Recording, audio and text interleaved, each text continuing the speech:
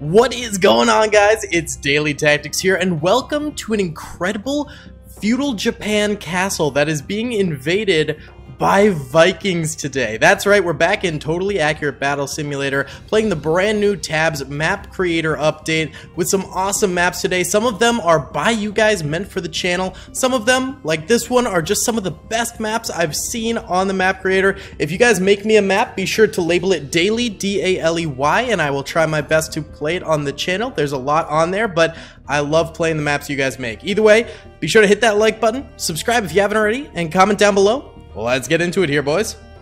For posterity's sake, here are the numbers. There are 204 Vikings that cost $38,800. There are 171 defending Japanese that cost $38,730. Let's go ahead and get right on into it. The Vikings are being led by the Jarl himself right here, and the Monkey King is leading the feudal Japanese, and the Monkey King just heads straight on in and gets headbutted. Ooh! These boys are going to have a number of concussions as the Monkey King splits into multiple. We see some ninja stars flying in there, aka shurikens, as well as Dragon's Breath, dousing a whole lot of those headbutters. And the Monkey King continues to just go absolutely nuts. Oh my god, Ice Archers fighting against the Dragon Breath over here. And we've also got Hwacha shots coming in from the side over this way. Some of them did hit the trees there, actually a lot of them, which is very helpful, but more did end up hitting those Viking invaders right there. Now, I did show all of the stats for the battle at the very beginning there because last video I was accused of rigging a Totally Accurate Battle Simulator battle. Now, guys, I love Totally Accurate Battle Simulator. I do. It's fantastic. But I do not care enough about the game or the stakes of each battle to rig them. I really don't give a crap. Like, I hate to put it that brutally honest. I love making these videos. They are super duper fun. I have a blast. But man, oh man, why on earth would I ever rig a video? Like, I think people think that I, like, genuinely care about the outcome of each battle. I find each battle interesting. I'm interested in learning the outcome of each battle. But no! I do not care who wins. Sometimes I'm rooting for one side or the other, but going into it, man, I promise you I do not rig battles unless I'm trying to make them historically accurate, which most of the time I'm not, because it's Totally Accurate Battle Simulator, boys. I hate to be the bearer of bad news, but that is just the truth. Whoa, what is that? Oh, are those firework art? Wait. What was that? What causes that kind of fire? I don't think it was the dragons, was it? I'm a little confused. What are you doing up here, buddy? I don't know what's happening, but either way, the exterior defenses are going absolutely ham on these Vikings, doing way more damage than I ever would have thought they'd be capable of. That is absolutely crazy. By the way, I just wanted to take a second to go ahead and do a big ol' shout out to Maddox. A couple days ago, it was his birthday. Happy birthday, my man. I'm more than happy to always do birthday shout-outs to those of you who have a birthday coming up and stuff like that. So happy birthday, man. Sorry it's belated, but I hope you're having a good one, and I hope you had a great birthday. That's awesome. So happy birthday, Maddox. Either way, what we got going on here is a bunch of frozen Nebelwerfers in the very back here. It's not stopping it from firing, though. Oh, the Ice Archers are terrible, man. Oh, Headbutters, though. Taking some shots straight to the gut right there. Holy smokes. Jeez Louise. I am worried we are only going to have Ice Archers at the very end of this thing. And they are just not that good. The Dragons, man, doing absolutely meaty things. A Valkyrie tries going in there.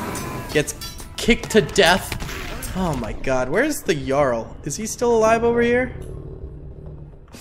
I worry that the Jarl has indeed died, and now we just have some brawlers left alive and some Ice Archers. And there's still the entire castle keep over this way. Yes, something is throwing fire. What throws fire in this? Can the monks throw fire or something? Is it the cannons? Is it part of the map? Oh! Oh! They added fire ballista over this way.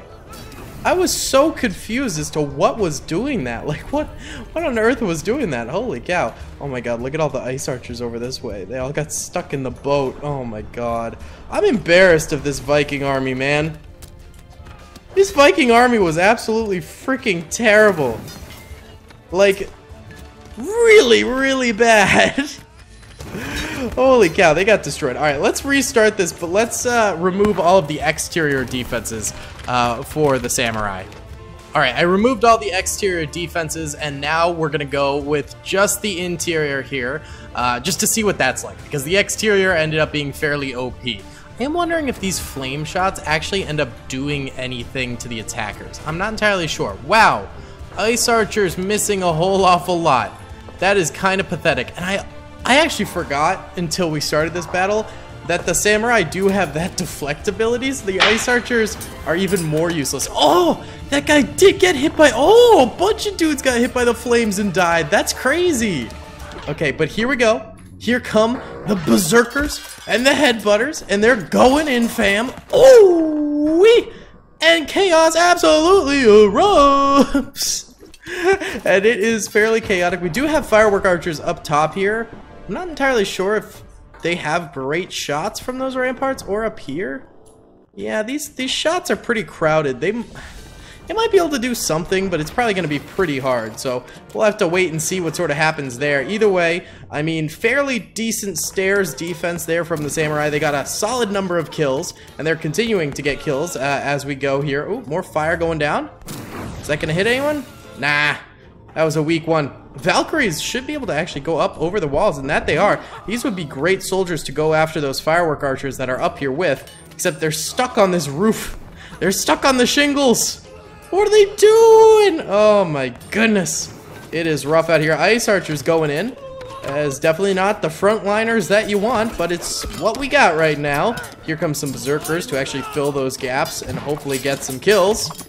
Come on, boys. Yeah, here we go. That's a lot of ice archers. Why is there only ice archers? I swear, there should be like a bajillion berserkers and the brawlers and the freaking headbutters. There we go. There's the infantry. Infantry is coming in now. They are suffering some pretty high losses. Oh, all these guys up here did end up dying. How did this guy get up there? I don't know. I don't know. And these guys over here did end up getting killed by the Valkyrie, so that actually works out too. Now there's very few samurai and monks left alive over here. They're gonna get butchered. So the castle will fall, but the initial defense did end up doing very, very well there. They won the first one, couldn't manage to secure the bag on the second one. Alrighty then, guys. Whew, let's do another map here. Alright, this time around, we've got the Japanese defending a small temple on top of a hill here, and this is actually World War II. We are no longer in feudal Japan, so we have some kamikaze units here, as well as a number of assault infantry units that are going to be charging on forward at the start. Then further back, we've got cannons, as well as their defensive units back here, and their Imperial Japanese Major back there. They're going up against the U.S. Army, of course, who are sending forward M1 Garand soldiers, Springfield soldiers, Thompson soldiers, BAR soldiers, and they have a U.S. Major in the very back as well. So let's see how this ends up going here. Right off the rip, the U.S. firing at those charging Japanese forces. There goes some of those grenades that those assaulters have, and the kamikaze units end up actually exploding before they can get their kamikaze sticks off, because the US ended up shooting them early on. Oh, one of them did go off. One of them did go off big time, shooting a whole lot of US soldiers deep into the air there. That's a rip potato chip if I have ever seen one. More of these assault Japanese soldiers getting caught up in tons and tons of US fire here. They actually have some survivability. There's the Major calling in a US airstrike right there, taking out a number of them. So the US is going to be victorious in the first stage of this battle, it seems. Some combat medics over here healing up some Japanese soldiers, but that won't last too long. Actually, a number of the Japanese Marines and stuff falling off of the hill there. Uh-oh. Reggie. We've also got artillery up here that's capable of firing out at the US soldiers. They seem to have some sort of ill effect happening on them too. Actually, the US is kind of in shambles down here. Oh, I think it might have been bazooka fire causing some some friendly fire that messed him up pretty good, and then this hill is just very hard to take. And then the Japanese major calls in some artillery against the US major right there, who is stuck in the back here with a number of his units stuck on some trees. Oh god, we have a oh, well, he did. I was gonna say we have a Japanese soldier going to investigate. There we go. A few of the US did end up getting out of there, and they are marching on forward. Oh my god, the artillery fire is real going on right now. Here, let me help you out, boy. Oh, I'm trying. Ah, we got toasted. No! Come on, US major. Start artillery firing back. Oh, there's the Japanese major. Oh, he came out here. He came out to play, didn't he? Oh, dear God. All right, Thompson troopers gunning down some Japanese soldiers right there. The artillery fire, I don't even know who it's coming from at this point. They're both just artillery striking each other back and forth, back and forth, back and forth. What on earth? What in the Sam heck there? That is no good. Oh, US major versus Japanese major. They're directly combating each other now. Oh, US major got stabbed. Is he dead? Oh, he died. The Japanese Imperial major ended up winning that. And then who's left alive for the US?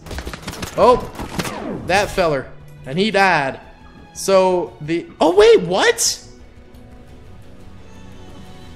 Oh, never mind. For some reason, I read blue victory instead of red victory. I'm an idiot. Okay, so the Japanese did win that thing. They won by a decent bit. Nothing too crazy. Nice one. Let's do one more battle here. Alright, for the final battle, this was actually made for me. It's called World War II Bomb City for Daily Tactics. Thank you so much to the person who made this. I really appreciate it. We have the British on the right side over here. They are stronger in numbers with 171, but each of their soldiers is worth less than the Germans on the left side over here, who are lesser in numbers, but they've spent more money on the battle, and they have more elite soldiers for each soldier. So let's see who wins this. This is actually a really cool city. I really like it. There's some pretty cool trenches involved. Just the city atmosphere is very, very cool. So we have British assaulters going in against the Germans right here. The Germans responding back with Kar 98K fire right there. Ooh, over this way, we've got some German grenadiers throwing some lob grenades against some British commandos on the other side of the field. We've also got some New Zealand infantry in here. We've got Australian snipers. We do have some Indian soldiers in here, some Maori soldiers. We got all sorts of different soldiers from the British Commonwealth. During this battle, I always like to try and represent all the countries in the British Commonwealth in these battles because it's always fun. Some British grenades going out against some of the Germans on the other side. There goes one of the MP-41 German soldiers that was attacking right there. A whole lot of grenades going a little short there. That was definitely a smidge short. That not the greatest grenades I have ever seen in my lifetime. Not the greatest. Alright, what's going on the main streets back over this way again? Looks like that first wave of Brits is dead, but the second wave is coming in. Matching against some G43 wielding Wehrmacht soldiers over here that are firing away. Absolutely crazy stuff right now. Oh my god, if a Piat shot goes right here, all of these Germans will die instantly.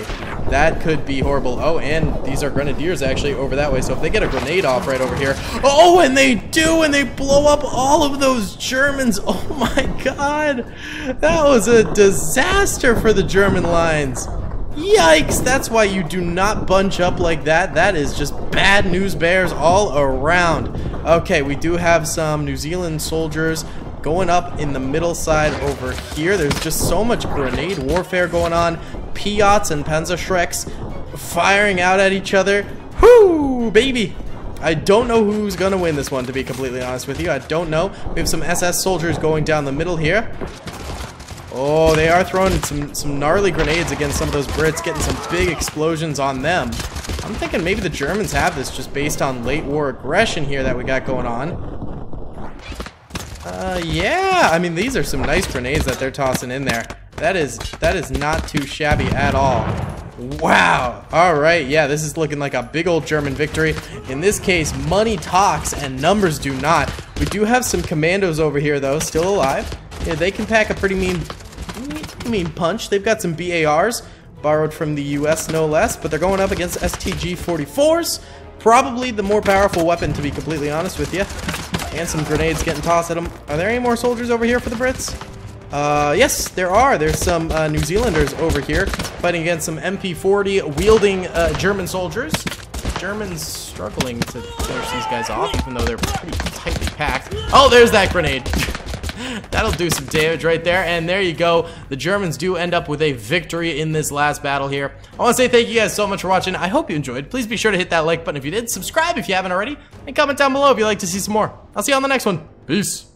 I hope you guys enjoyed that video. Be sure to click that subscribe button for more content, and hit the notification bell if you'd like to be alerted to whenever I live stream or upload. Thanks so much.